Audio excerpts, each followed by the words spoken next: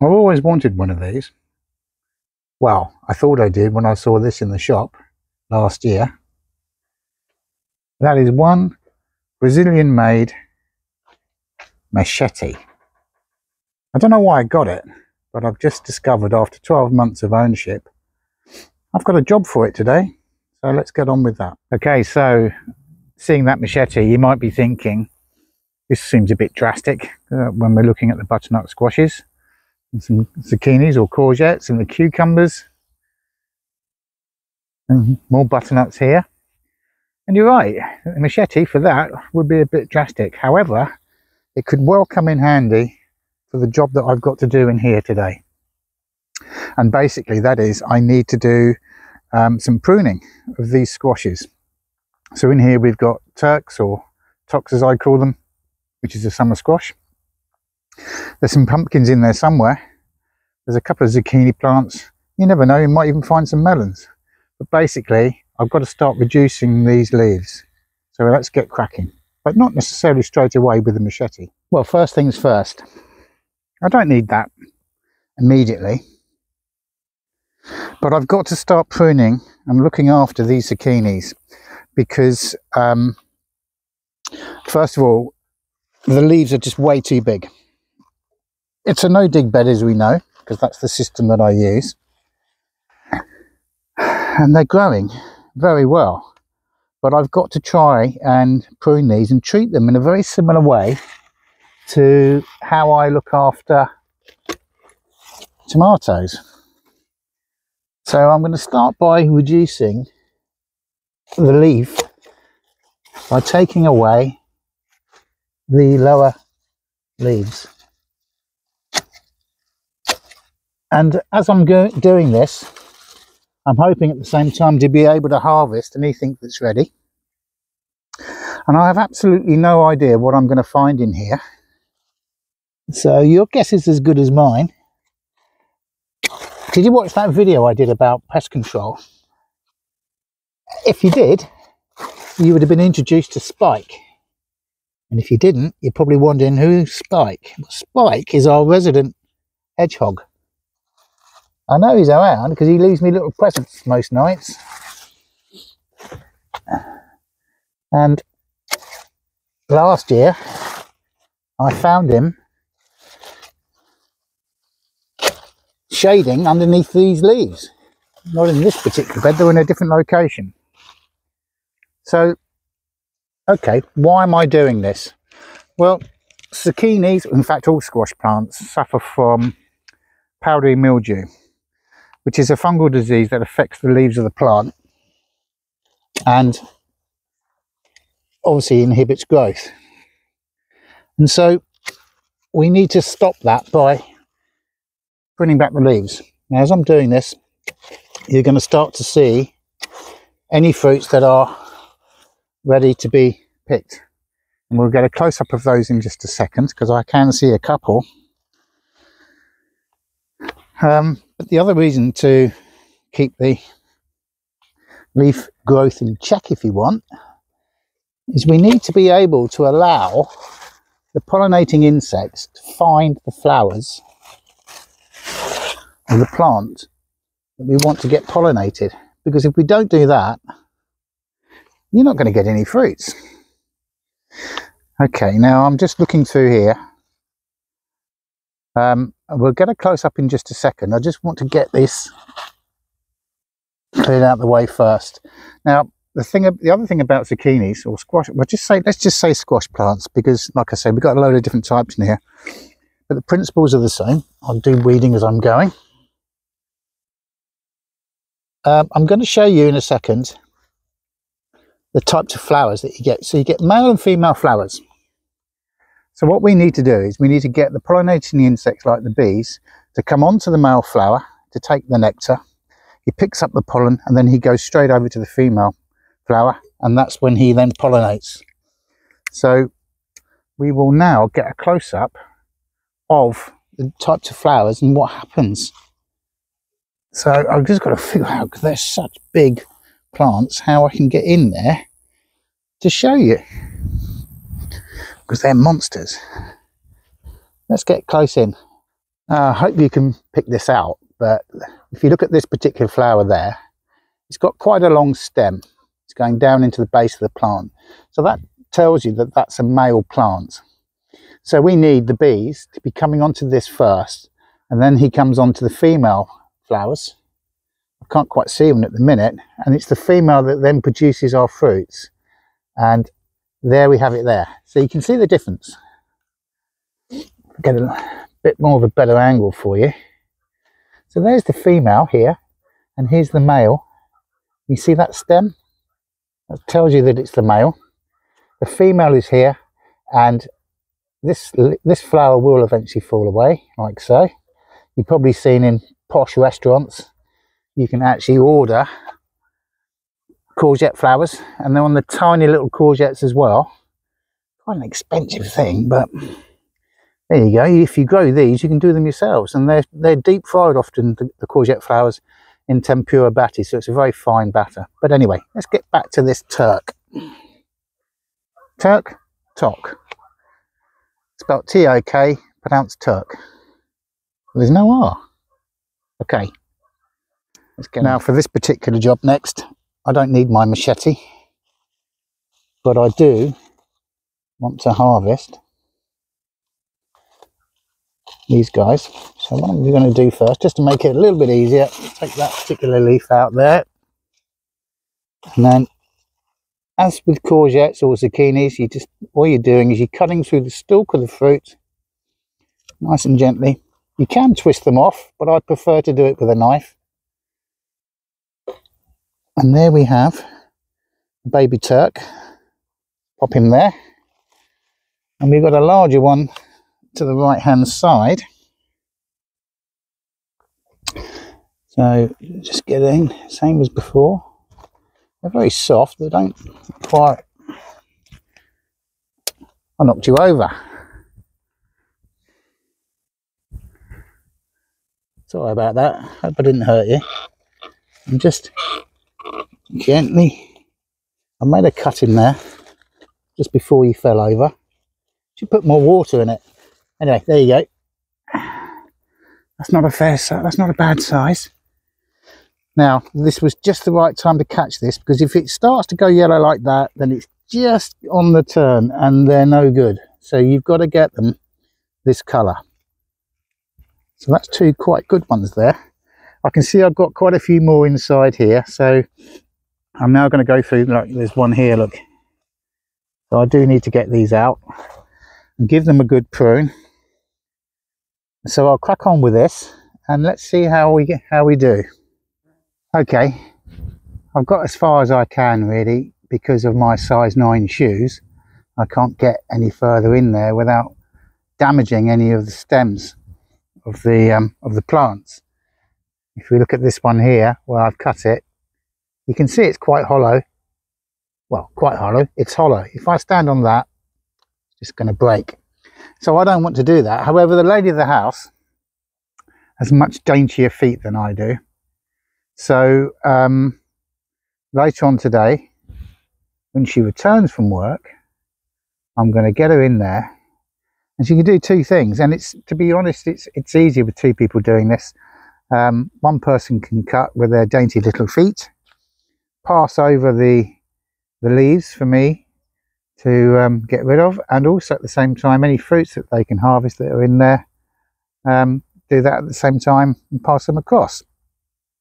I have harvested some already, and we'll have a look at those in just one second, but I thought I'd just show you how this plant grows.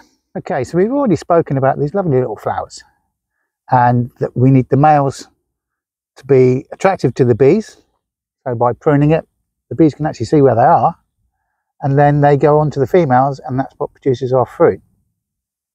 But these guys spread and they grow quite rapidly. And if we look at this, they send out these little tendrils, a bit like runner beans do. And they get on that floor and off they go. Now, I know that some people are trying to, or are succeeding rather than trying. They are growing them up trestles and frames. But for me, if I did that, I'd have to try and figure out a way of supporting the weight of the fruits as they develop. See, there is a whole host. It's like a coiled spring. It's quite strong. And it's hanging onto that blade of grass. I'll just take that away.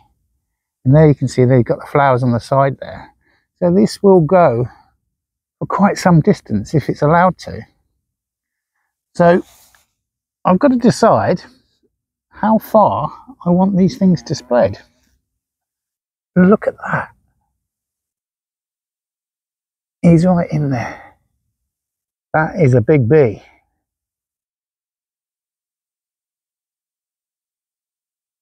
Do you think that's because I've just been pruning? But look at him. He's a monster. He's having a good feed in there. So he's going to go on to another plant, collect more pollen. That's how it works. While we're filming this one, there he goes. That is a bee. Whoa. Okay, guys. He's looking at me thinking, get out of the way. He's a big fellow, isn't he? I'm going to move. I don't want him stinging me. That tiny little plant there. He's miles bigger than this. When he comes out, I'm going to move. He's a big fella. Here he comes. Oh, he reversed. He's still in there. And I wonder, would you have seen those if I hadn't pruned them back? I'm going to say no, he wouldn't have done. So I've done a good job. Makes me feel better. Okay, back to these guys spreading out. I love an experiment. Now, this is growing. There's his tentacles. There's a female fruit there. And it's come all the way from over there. That's got to be 4 or 5 feet. Certainly 1.5 meters. I'm curious to see how far that's going to grow and how productive it's going to be. So I'm going to leave it. And I've got another one this side here. In fact, 2. Just opposite the kneading pad, going towards the wheelbarrow. So let's just see how far they get. Okay, so going back to the main reason for doing this, I need to make sure that I've got enough air circulation to reduce the chances of powdery mildew on here. That's the first thing that we need to be looking at doing. Secondly, obviously we want to be harvesting the crops, because the more you harvest, the more you get. And thirdly, in order to actually get those crops, you need the bees to be able to see the flowers, as we've just seen, to get that pollination going, to get those fruits. So now, having done that, it's quite a close day today. It's very warm. And I'm now looking at making sure I can get as much air around these things as possible. So I'm looking at where we've increased the biodiversity there. And I can see that there isn't a lot of flowering plants. So I might just knock that back a little bit. I've got to consider that beyond the fence there, I've got a huge field of wheat that's waiting to be harvested. So maybe that's going to help me a little bit, but reduce the height of that. And I've also reduced the height of this little square that we had prior to pruning the squashes. So what I'll do there is I've just quickly gone across there with a modified electric scythe, shall we say. I'll run the mower across that to get it low, and then I'll have more of an airflow coming through that particular bed of squashes.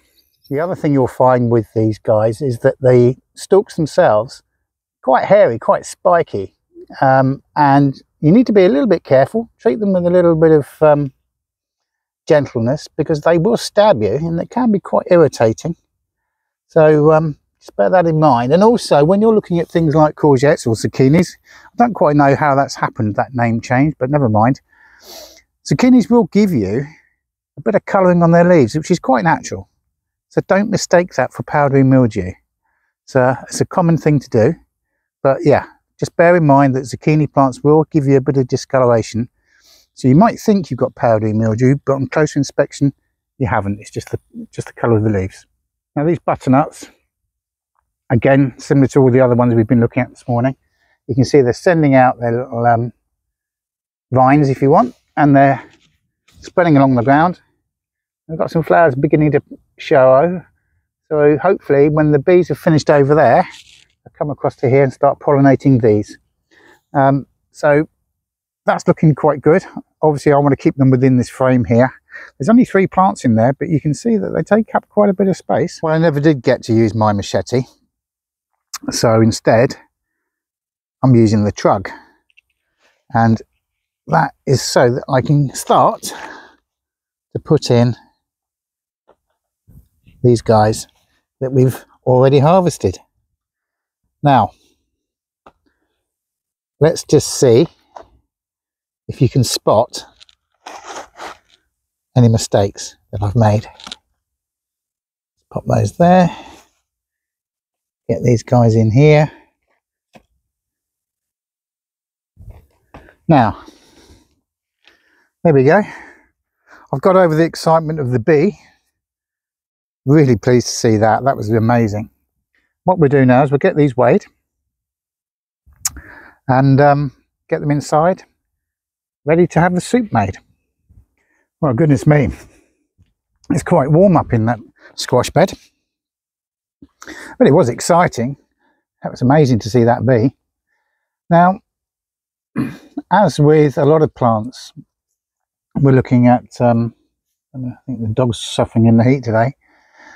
Yeah, so we're looking at keeping the air circulation around these plants, because we don't want things like, in the case of tomatoes, we don't want blight to come in, and in the case of roses, they can pick up all kinds of diseases in their leaves, so they need a good air circulation as well.